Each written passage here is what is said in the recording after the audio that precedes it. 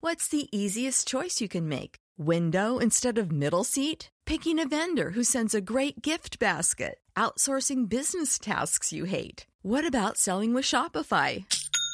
Whether you're selling a little or a lot, Shopify helps you do your thing, however you cha-ching. Shopify is the global commerce platform that helps you sell at every stage of your business. From the launch your online shop stage to the first real-life store stage, all the way to the did we just hit 1 million orders stage. Shopify's there to help you grow. Whether you're selling scented soap or offering outdoor outfits, Shopify helps you sell. Wherever and whatever you're selling, Shopify's got you covered. Sign up for a $1 per month trial period at shopify.com/try. Go to shopify.com/try now to grow your business, no matter what stage you're in. Shopify.com/try.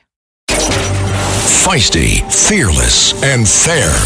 She's an Emmy-winning journalist from the White House to war zones, telling all sides of the story. This is the Rita Cosby Show. Lovely Rita, meet a maid. Nothing can come between us. When it gets dark, I tow your heart away. Breaking news. And tonight on the Rita Cosby Show, well, more information coming from the White House in the last few minutes. A new letter has been released from the White House after a chaotic and dismal day where reporters from all different media outlets were hammering Karine Jean-Pierre, the White House press secretary, peppering her with questions about President Biden's mental abilities and what kind of doctors, specifically those who are dealing with neurological issues, what type of meetings may have occurred. This just coming in, a new letter from the White House stating that he has not seen a neurologist outside his annual physical. And that begs the question, why hasn't he? Because we have seen so many different issues. Look at the debate. Look at the way he handled himself with George Stephanopoulos during the ABC interview. And so many questions about his physical gait, his mental abilities, his freezing.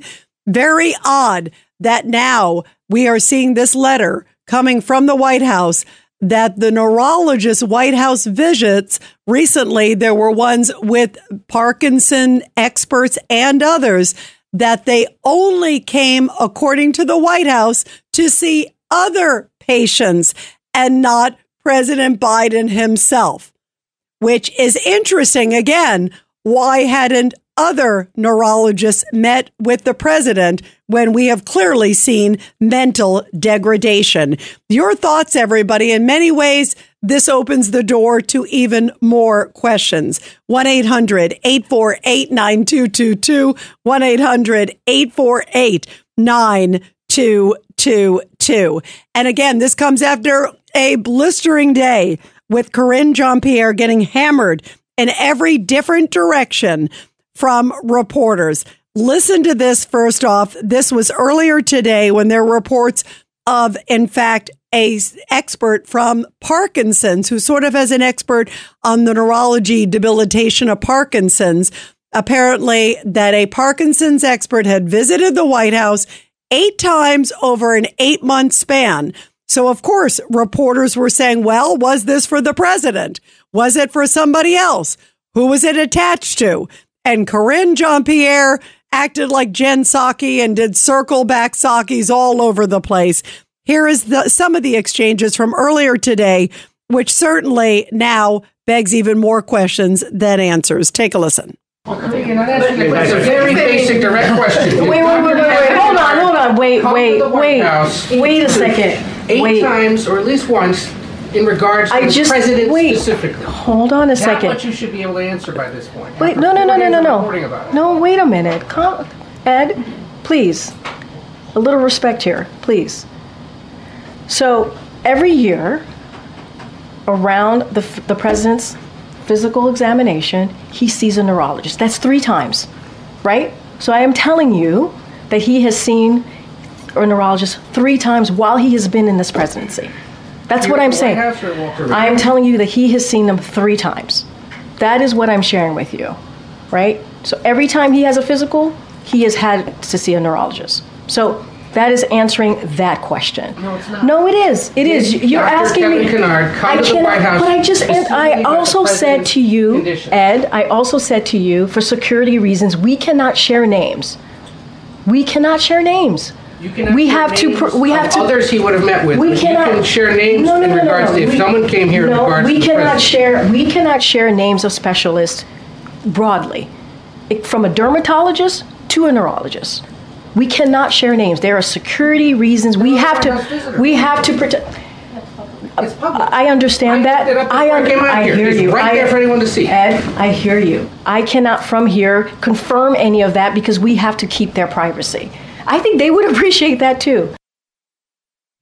Understood about HIPAA reasons, but now they are claiming tonight, and this is coming from Biden's doctor, again, all this news just breaking in, that he hasn't seen a neurologist outside of the physical exam, which begs the question, are you kidding me? I mean, this is just defies belief. My reaction hearing this is, are you kidding me with all of these claims that have happened of late about his mental degradation and his cognitive issues?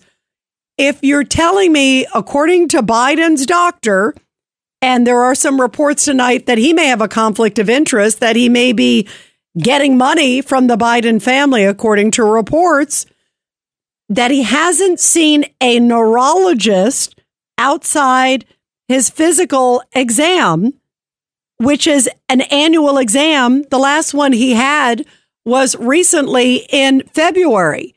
And we've all seen a marked decline in the president's mental ability since February. I've seen it, and I'm not a doctor. But you're looking at a number of things that we have seen, and look at the debate. Wouldn't you say, listen, we need to get some neurology experts in to look at the president of the United States? He seems to be having some mental issues. Let's bring in a neurologist. Have they intentionally not had neurologists see him, only saving it for the mental 1-year exams, if you will, the basic physical exams? That's stunning to me.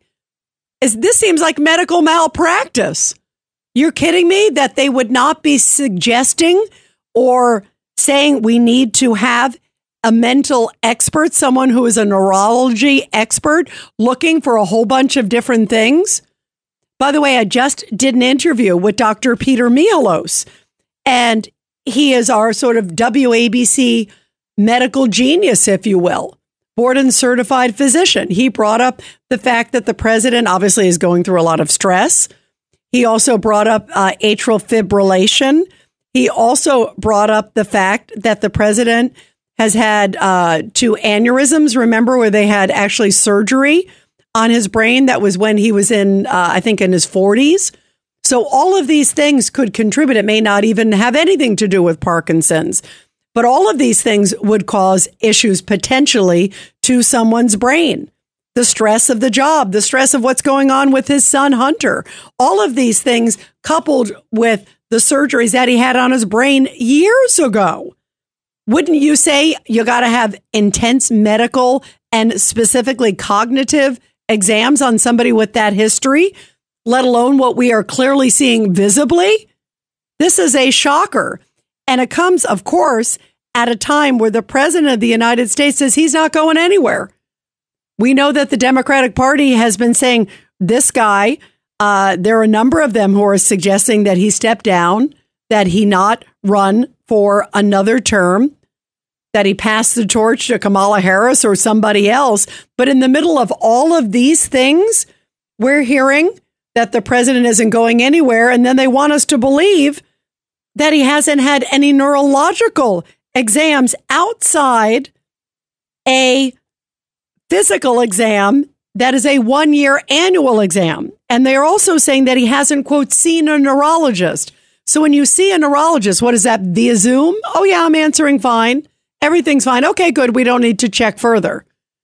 So was it just some like basic neurological question that maybe the doctor didn't even see firsthand, that maybe even the doctor just actually happened to like talk with him on a Zoom, because we heard that after the debate that he had some sort of meeting with the doctor. Everybody assumed it was face to face. We found out today it was via Zoom. Hi, doc. I'm feeling great. Okay, good. Let's move on. So tonight they are telling us that the president of the United States, according to his doctor, remember it's his personal doctor. So again, we have to look into the background, all this stuff, hasn't seen a neurologist outside of his annual physical exam. I contend that's medical malpractice. 1-800-848-9222, 1-800-848-9222.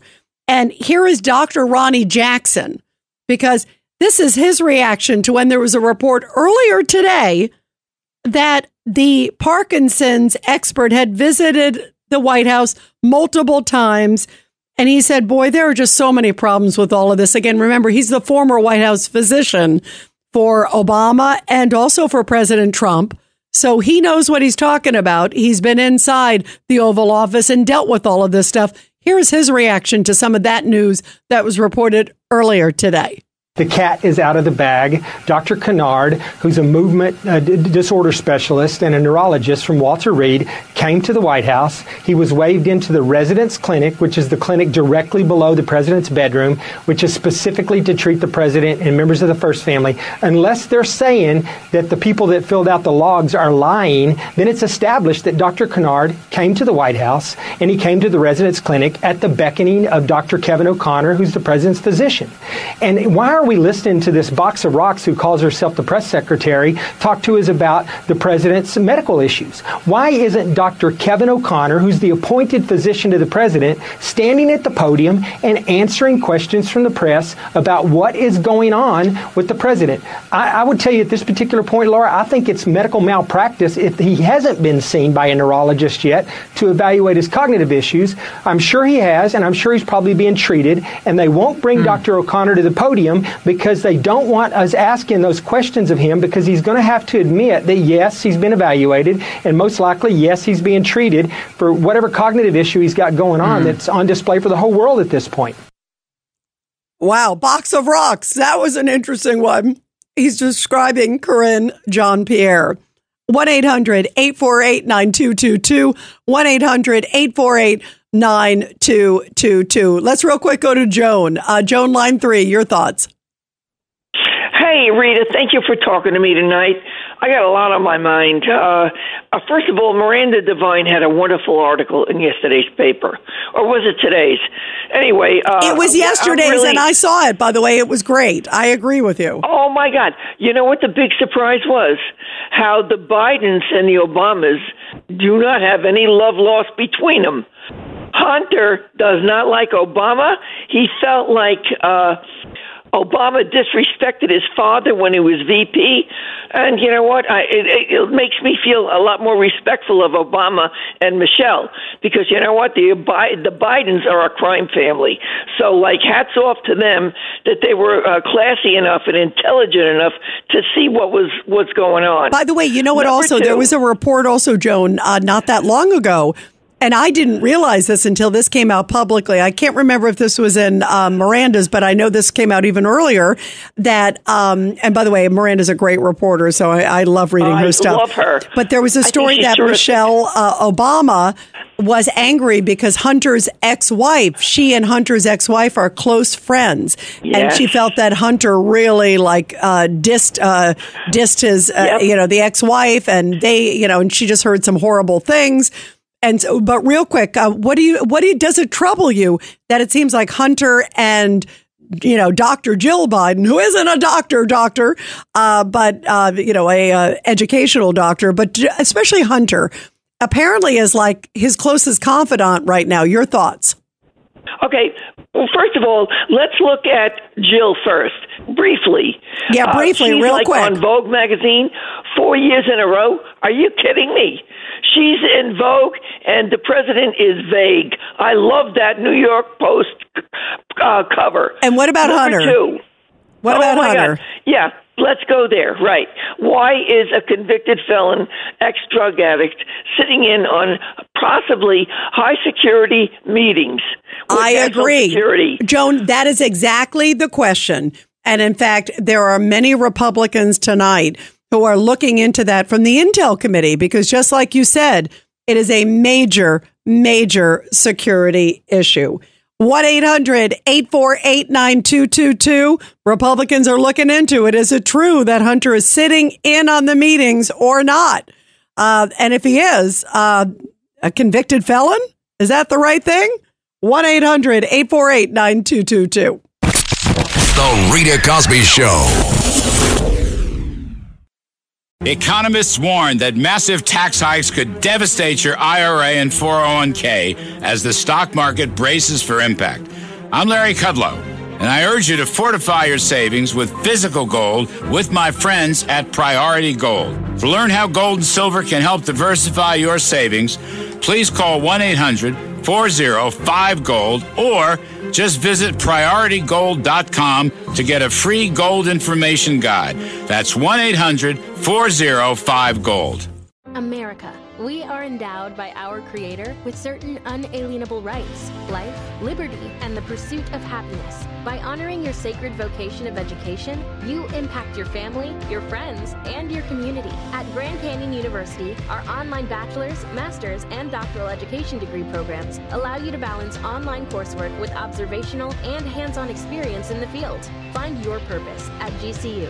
Private, Christian, affordable. Visit gcu.edu.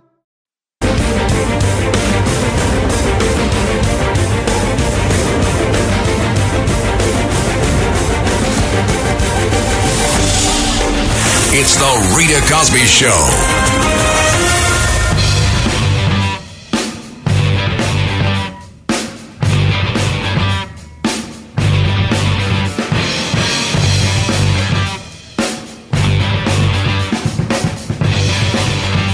And as President Biden is fighting for his political life, he is calling into Morning Joe, and he said he is not going anywhere. And he also further said that as things are going forward, he is planning on being back in the White House. Although tonight, President Trump came out and said that he thinks that they will be facing Kamala Harris in November. So there are lots and twists and turns here. And clearly, President Biden's mental acuity and health are on center stage after the debate stage. 1-800-848-9222. 1-800-848-9222. Let's go to Sandra in New Jersey. Sandra, your reaction. Oh, well, good evening, Rita. Speaking of Kamala Harris, I feel you got to get off the speaker, Sandra. You got to be on the phone. Okay. Speaking of Kamala Harris. And by the way, everybody, you got to be no speaker phones. No speaker phones. Go ahead, Sandra. Okay. Speaking of Kamala Harris, I'm very angry at her. She deceived us about Joe for 4 years. She lied to us like he's well, he's great, he's this, he's that. So I don't like that. She can't be trusted. And I feel that going forward, I really feel if we get her, and they were saying Buttigieg for the VP and her for the president, what a ticket. I don't think that would be a good ticket between Buttigieg, how he failed the aviation part of his job, and then I remember that train. So who do you think, Sandra, real quick, who do you think? I don't know. I want Biden to stay in till the end and then let him lose and let's get Trump in, and that's it. That's really what I want to see happen, even though you know and I know he's not fit for the job. But for a few more months, let him stay and then let him lose the election, and that's it. That's how I want it to turn out. You want that even if you feel like he's not mentally fit, because that's not a good thing for America, you know?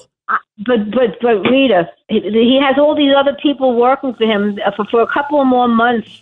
I don't think it matters. I don't know. Well, you know what's but you know what's interesting, Sandra? They've probably been running the show this whole time anyway. To your point, so you're right. It probably wouldn't be much different. It's just much more visible now for the world to see.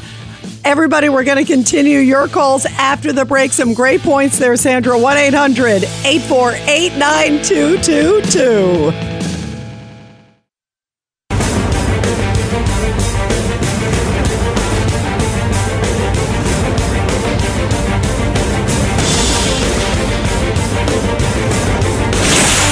Rita Cosby is on. The Rita Cosby Show presents Back the Blue. And this Back the Blue segment is sponsored by GoyaCares.com, because you are a precious gift from God.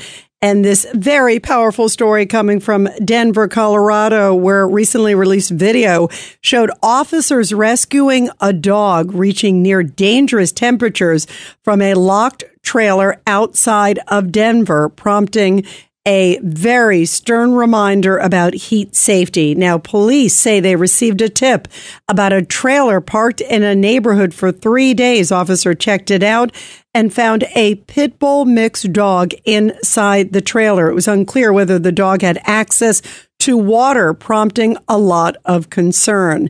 Well, it turned out that the dog was definitely dealing with a lot of heat issues. They used infrared thermometer to measure the temperature of the various surfaces inside the trailer. And that varied anywhere from 88 to 98 degrees in the trailer. How sad is that?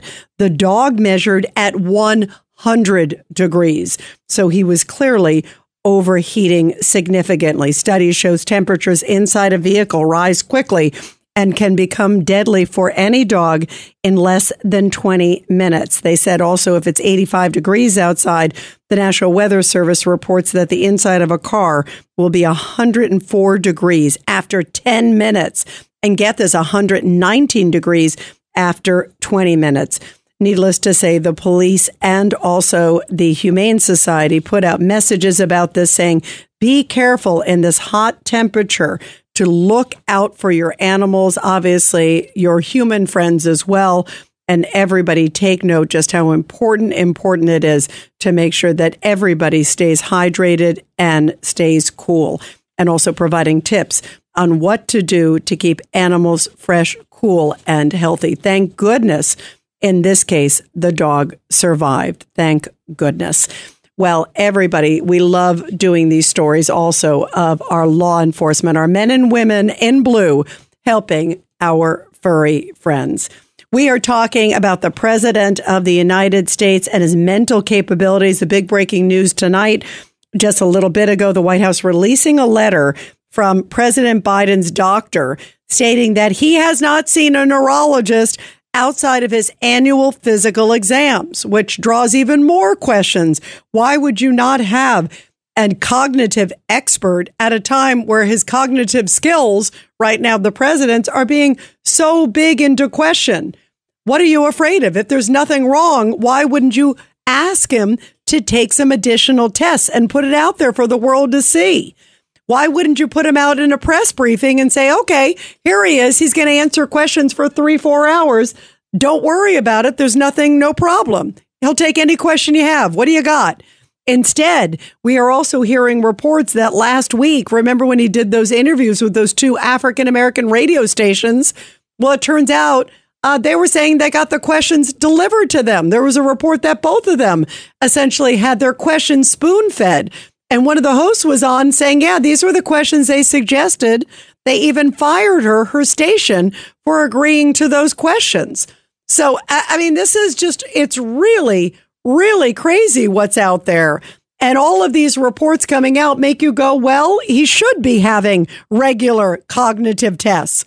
So if now the doctor, this is President Biden's private doctor, is out there saying, well, he hasn't seen a neurologist outside his regular exam, it begs the question, why not? Doesn't the doctor see what we all see? After that debate performance, there should have been an urgent cognitive exam. Instead, the president keeps saying, oh, the only cognitive exam I need is just being president every day. And also today, when he called in on Morning Joe on MSNBC, he also said that he is not going anywhere. Listen to what he said. He was defiant. He was determined, and he said, I'm staying president of the United States, contrary to some of these Democrats saying they want to push him out. He said, I'm still here. The bottom line here is that we're not going anywhere. I am not going anywhere. I wouldn't be running if I didn't absolutely believe that I am the best candidate to beat Donald Trump in 2024. We had a Democratic nominating process where the voters spoke clearly. I won 14 million of those votes, et cetera. So I not only believe that from the beginning, but I wanted to reassert it and demonstrate that it's true. And I'm going to be doing that all through this week and from here on. And he also said, don't worry about my cognitive abilities. Everything is just fine. Like we didn't see that debate. By the way, in terms of my neurological capacity, I had a physical, a neurological physical as well in February. It's released. I released all my records. All of them. All of them. All of them. I've released all of them. So is this sort of the river of denial? I mean, I've had all of them. Maybe it is all of them because they don't want to be tested. And what kind of doctor says, yeah, don't worry about it? The whole world is talking about his cognitive abilities. The whole world is discussing all of these different issues. And yet we're led to believe that no doctor is suggesting a cognitive test. Nobody at the White House is suggesting a cognitive test. His family isn't suggesting a cognitive test. He's not suggesting a cognitive test. Sometimes they're the last to know, but sometimes you know if you're getting forgetful or any sort of issues like that. There are just way too many questions here. No problem. He's fine. He's like William Shakespeare. Nothing to see there. Albert Einstein. Nothing to see there. This is really troubling. And then tonight again, they are putting out messages saying he's only had it during his regular annual exam. The last one was in February, which means the next one is not happening until 2025. Nothing to see there. Don't worry about it. It just happens to be after Inauguration Day. What a surprise. 1-800-848-9222. 1-800-848-9222. Let's go to Alex in Brooklyn. Alex, your thoughts about all this. Hey, Rita, thanks for taking the call. I got a couple of things because just with Joe Biden on Morning Joe, and we're seeing a very different Joe Biden than we've seen throughout these 3.5 years. We're seeing a fighter, although he's cognitively not all here, but he's a fighter. And he's fighting, you know why? Because he cares about the fact that he might have to drop out of this race and be president. So although he's been a puppet this 3.5 years, he's now fighting those handlers who were pulling the strings behind him, who were, dictating what policies he should put in place and are now telling him to leave the race.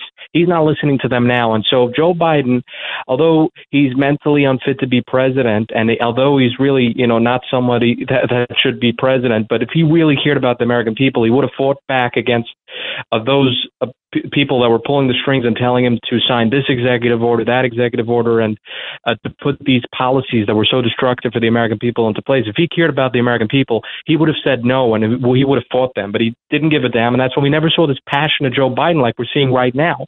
Right, and by the way, Alex, that's an interesting point, because you're right, he's fighting now, but he is fighting now for his own political survival.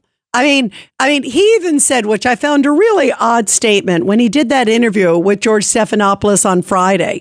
And George Stephanopoulos said, what if at the end of the day, essentially, that the Democrats lose the White House, they lose the Senate, they don't get the House, that it stays in Republican hands, and you didn't drop out. And his answer was, well, if I did my best, then I'd feel good about it. Like a kid, like if I did my best, Dad, I still get a star for trying, right? And that was his answer, which a lot of people in the Democratic Party were outraged by because they, of course, want to keep the White House and they see the polls as a lot of people do. And it's obviously not good news for the Democrats right now, especially with Biden at the top of the ticket. So my point to you is it's like he's fighting for himself And you bring up a great point. If he only fought like that for the principles of the American people, he didn't fight all this time. And maybe he didn't fight because that's how he feels. So, maybe there wasn't anything for him to fight because he agreed with them. Whether they're pulling the strings or not, we're only seeing the real fighter now because it's his own self-interest. And yet, what's fascinating, Alex, in the middle of all of this, he's like, oh, I'm the guy who can beat Trump. I'm the guy who can beat Trump. If you look at the polls, he's not the guy who can. Even Kamala Harris does better against Trump in some of the latest polls. So he's been blaming Trump for being self-absorbed. Every night he says, oh, Trump only cares about himself. I care about the country. What a hypocrisy we are seeing now. If you listen to even some of his fellow Democrats, your thoughts about that, Alex, because the fight is for his own self-interest, not for the country. You're so right about that George Stephanopoulos interview where you made it so clear that it's not even about his party and it's not about, saying that Trump is going to be a dictator and he's scared of that and he wants to save the country, because if that was the case, Joe Biden would have dropped out of the race because the polls are showing that he can't beat Donald Trump and anybody else will do a better job. But I also think the media is despicable when I look today at how they're fighting with Karine Jean-Pierre for the truth, actually, but it's not because they care about the truth. And they're making it like these people want answers for the American people and they're asking the tough questions. Where were they 2 weeks ago asking these very basic questions about Joe Biden's health and the things that we saw of him? And that what you mentioned about that host who now came out and said that he got the questions to ask Joe Biden. Yeah, she did. Yep. CNN, and they were talking on left-wing media outlets about it, like this is crazy. I saw a couple of months ago a report on Fox News, which wasn't covered by CNN. They didn't talk about it, where there was this, I think, a black female host of a TV show, or she had a TV show where she interviewed Joe Biden a year ago. And she came out a couple of months ago and said that Joe Biden, the Biden administration sent her the questions beforehand, and that was the only way she was able to do the interview. CNN didn't cover that. Nobody on the left covered that and spoke about that. Well, now they're changing it. And it's not because I don't believe the media, it's necessarily because they want to beat Donald Trump. I think the media, they're a bunch of puppets just like Joe Biden, because we saw them flip the script in that 1 minute right after the debate. I believe they got the messages like Joy Behar was talking about, the messages she got via text. I think it was from those handlers of Joe Biden saying it's time we push this guy out. This was an orchestrated plan to get rid of Joe Biden at the end of it. Well, and Alex, hold on one second. You got a lot there. But Alex, also, your point is an interesting one about the fact that they moved up this debate. That, remember, it was Joe Biden's team that picked this debate. So you wonder if behind closed doors, clearly this was sort of a test for Joe Biden, and he obviously failed. But maybe, like you said, they were sort of setting him up to fail, except he's now saying he's not going anywhere. Maybe they thought he'd go, okay, I'm going to leave. Yet Jill and Hunter and Joe had other plans. Alex, thanks so much. By the way, Alex also just brought up that host, the African-American host who was on, she's with WURD, and she's the one who did that interview. She's one of the two who did the interview. And she said that she got the questions. She received those interview questions from the White House. Here she is on CNN talking about this. This is cut 14 where she's talking about it. You each you asked 4 questions, and maybe that's what you were allowed to ask by the campaign or the White House. But they were essentially the same questions, both interviews, about accomplishments, progress in your respective state, what's at stake in the election, what he has to say about his debate performance, and what he would say to voters who think their vote doesn't matter or might sit this election out. Were those questions given to you by the White House, or did you have, or the campaign, or did you have to submit questions ahead of this interview? The questions were sent to me for approval. I approved of them. Okay, so the White House sent the questions to you ahead of the interview? Yes. Okay. I got several questions, 8 of them, and the 4 that were chosen were the ones that I approved. Okay. And the reason I ask is not a criticism of either view. It's just that if the White House is trying now to prove the vim, vigor, acuity of the president, I don't know how they do that by sending questions first before the interview so that the president knows what's coming. That's amazing. I would have gone, wait. You got the questions. You read those questions. You approved them. and he's trying to explain that he is like cognitively swift and the White House is giving you the questions. That is a stunning admission. And it speaks volumes on all sides, but especially volumes from the White House that they would actually submit questions. The journalist should have said, no, I'm not going to do this. This is ridiculous. I give her a lot of credit, at least for speaking out, because that's appalling. And it makes you wonder, how long have they been doing this? Remember in the briefings that President Biden said, wait, you don't abide by the rules? He said that a couple of times to different reporters. Did they maybe agree to other questions, or was he told that they were agreeing to questions, or they were only going to ask questions on certain subjects? There is a lot to unpack here. 1-800-848-9222, and we'll continue your calls after the break. It's the Rita Cosby Show.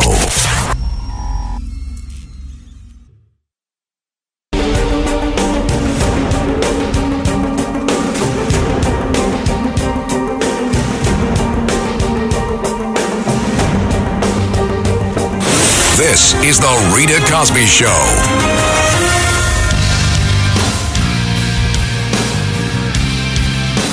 And coming up in the Rita Cosby Show in just a few minutes, President Trump making some interesting comments tonight about what he thinks about President Biden and also Kamala Harris. We're going to talk about that and much more, and also some little bit of movement on the potential VP pick. We're going to talk about that too and continue your calls about all of this with President Joe Biden. What an incredible, historic week that we are dealing with now. When you think about everything that is happening, this has never happened before in American history. With all of these shell games that are going on between what's happening on the Democratic side and, again, the Republican National Convention now only a week away. And lots of movement on the Democratic side with President Joe Biden saying he is not going anywhere. 1-800-848-9222. Let's go to Dave in Comac. Dave, your thoughts. Hey, how you doing? Good. What do you think? I'm going to say, listen, before you start making speculative accusations about Biden, right, I think you should have Biden examined by a doctor. You can't make these. I agree. By the way, Dave, I agree with you. But we all saw. Didn't you look at the debate? I mean, there's clearly something going on with him. No. That's speculation. You can't make any conclusions without having a doctor. I'm just saying a doctor should see him. You and I are on the same page in terms of that a doctor should see him. Don't you think a doctor should see him? Don't you think a doctor should see him? Don't you think a doctor should see him? A neurologist. Yeah, but your buddy okay, Trump good. I rest my case. I rest my case. By the way, I'll give you one on this. I hear your, obviously your little political comments there. But what I will say, Dave, is that I think anybody who is in the White House and has the most important job in the world, and I think the President of the United States, and listen, I wish President Biden well. I wish anybody well who's our president. I want them to be incredibly successful, whatever political aisle they're on, because then America is successful. But I actually do think that if you're in that position, there should actually be a cognitive test. And maybe it's every few months, because I think it's absolutely critical that they are sharp as a tack. There's a lot of bad actors out here, and that doesn't matter if they're Republican, Democrat, whatever. I think they need to be competent and they need to be checked mentally that they are sharp and ready. Your thoughts about that, Dave? Don't you agree? No matter what it is, let's just forget the little, you don't like Trump. We got it. Anyway, go on. Your buddy Trump needs to see a psychiatrist about his attitude. Well, you know what? Guess what? President Biden clearly doesn't even want to see a neurologist, period. And you saw it in the debates. We're not, just looking at neurology. You got to admit, Dave, and I know you won't, but President Trump clearly was much more mentally attuned and sharper and quippier. But you won't admit that because in your mind, Orange man bad, And that's a shame because you should want somebody who is sharp as a tack, whatever their political stripe is. Whatever. You obviously won't. You obviously won't. We got that. Never. So that's why you clearly can't have an unbiased opinion. But that's a shame because you should want the presidency to be in the most attuned hands. But good luck, Dave. Good luck with everything. Let's go to Mike on the Lower East Side. Give me some logic, Mike. Yeah, Rita, maybe this guy's looking for Yeah, he forgot that 13 troops were abandoned and not to shoot the guy that had the bombs on him. All right, he was the commander in chief, Dave. Okay, so we could see right from wrong too. Yeah, okay? And guess what, Mike? We all want whoever the president is to be in the best of health, as sharp as a tack, most importantly, so we are safe, so they're aware of all the bad actors we're dealing with. And if you go in, I hate Trump, well, you're not going to get anywhere with that one. This is Greg Kelly for Priority Gold. What does it mean to be America's precious metals dealer? It means that you're in touch with the hearts and minds of those who love this country, value our freedom, and want to protect the future. Priority Gold is that precious metals dealer. They've helped thousands of Americans back their retirement with solid gold and silver. Call Priority Gold at 888-506-6439. Receive free shipping, free storage, a free investment guide, and one of the best purchase experiences in the industry. Call now or go to PriorityGold.com.